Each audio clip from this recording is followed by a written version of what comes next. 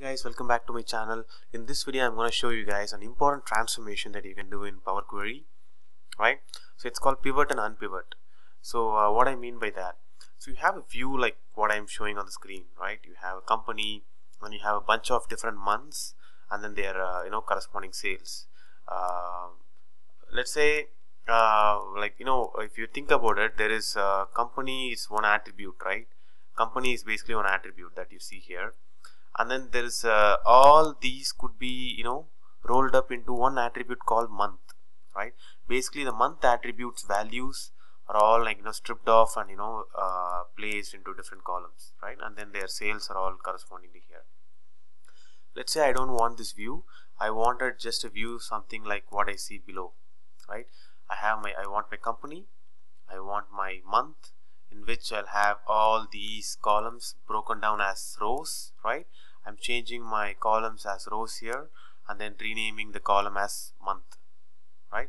And then all these sales values, whatever I had for this intersection company and this month, specific month, that will all be coming here accordingly, right?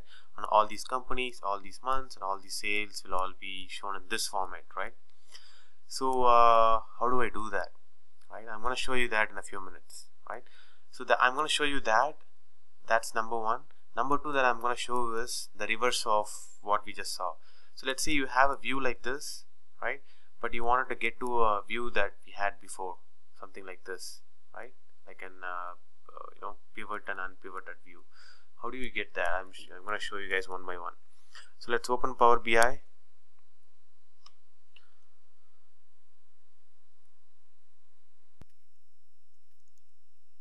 Alright, the first step is to basically bring the data inside.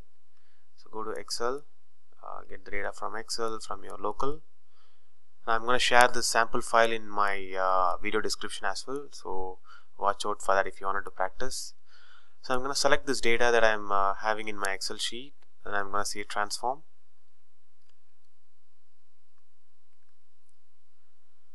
Alright, so I have all the data that I had in Excel into my Power Query right here, right? The first step that you wanted to do here is select all these columns that has been stripped off from your month attribute, right? Select all these columns that you wanted to roll up into one attribute, right? All these smaller columns, right? If you all these child columns that you wanted to roll it up to the parent, right? You just need to select them and go to the transform, and then there is this small button here that's near the data type, and then there is your replace values, and then there is a small button here called unpivot columns. In that you have three options: unpivot columns, unpivot other columns, and unpivot only selected columns. If since I have already selected only these, I will just say unpivot only selected columns, or you can only select this and say unpivot other columns.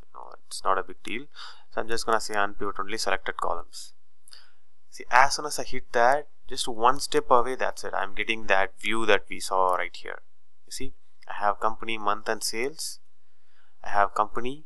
I have column called attribute, right, which is basically a month. I'll rename that, and I have my sales, right? So all these different for the sales for different months for this one company is brought here.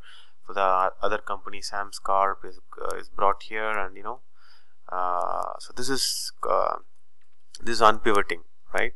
So I have my month and I have my sales, so I'm just renaming it as well. So this is one way to do that.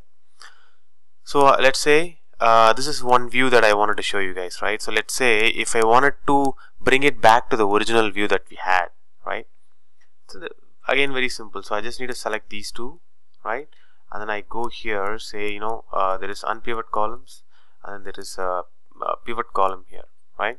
I just need to hit that, and it's gonna say how do you want to call them. It doesn't matter for me, I can always change it, so I'll just say like this. So as soon as you do that, it's all it all went back to the original format, right? One more thing you would have probably noted is basically when I did the pivoting, so I select this, I go to the pivot column, and then when I go here, there is advanced options, right? So in this values, there is two things you can do basically.